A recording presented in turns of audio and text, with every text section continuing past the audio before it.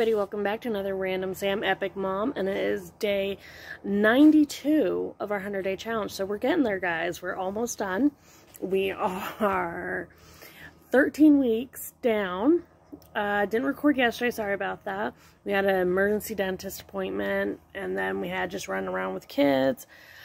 But what we've been doing besides, you know, nature walks and such like that as we enjoy the end of summer, what we've been doing both yesterday, today, and we're going to be doing some more tomorrow, is that for most of you parents, your kids are already in school.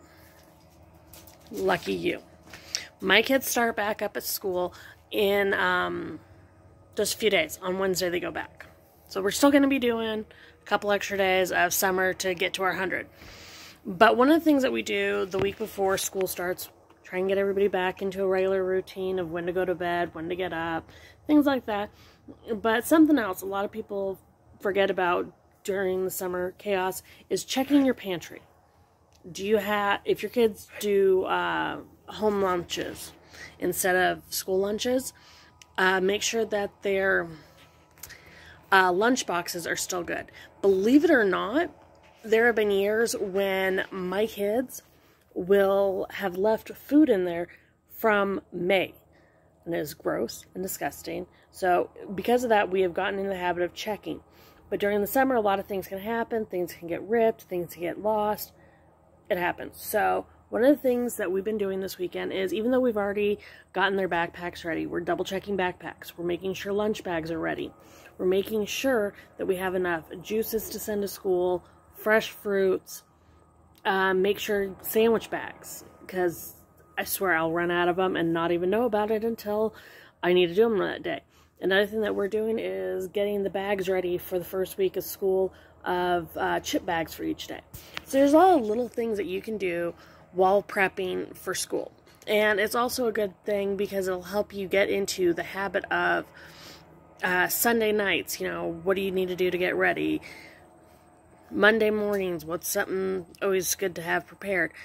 Getting the kids back into the routine. Hey, if you need to pick out an outfit the day before, great. There's lots of little things that all of us can do to make our days easier. And as parents, a lot of times we focus so much on making sure the kids are ready, the kids are set up, and it's kind of tough because we've got to set not only a good example, but we've also got to manage them. So I always use this week before school to try and get a better mindset for me.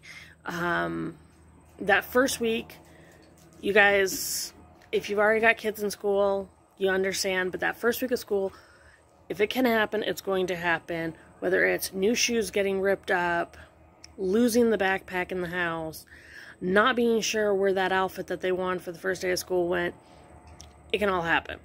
So I always tell myself that first week of school is just chaos. You're just going to have chaos, and you're just going to want to get things back rolling right. And the second week of school is when I start trying to redo my routine. Focus on what I can get done while they're in school. So again, this is the weekend before school starts up for me. So again, prepping, stuff like that. And I kind of... I'm making my kids make sure all their rooms are cleaned up. We're trying to make sure all dirty laundry is getting done this weekend so that we can start school with a little bit cleaner slate.